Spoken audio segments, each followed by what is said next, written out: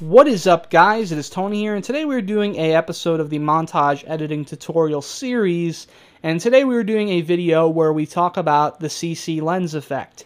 Now, a lot of you guys probably don't know what the CC lens effect is. It's the effect basically where tons of aberration happens to the scene, and it just looks really cool. You'll recognize it when I show it to you in a minute.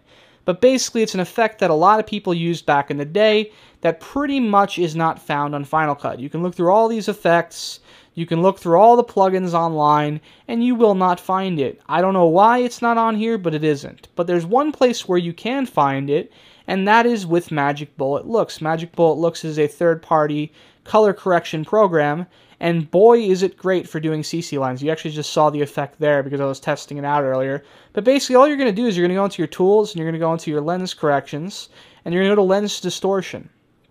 In lens distortion, you can see you can do a massive fisheye, and you can also do the opposite of a fisheye.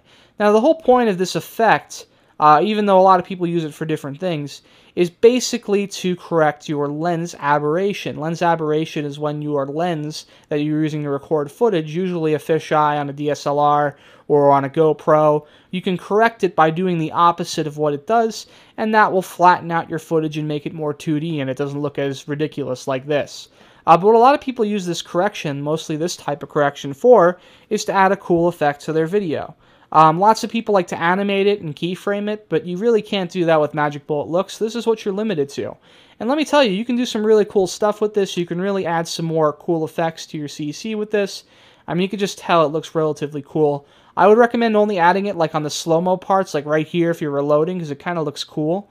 But it's all up to you. If you guys enjoyed this tutorial, I know it's a short one because there's really not much to show. Go ahead and like and comment, and if you have suggestions for future videos, anything you're curious about, how to edit on Final Cut Pro or on the Mac, go ahead and leave a comment below, and I'll try to answer you as soon as possible. And yeah, I'll see you guys next time.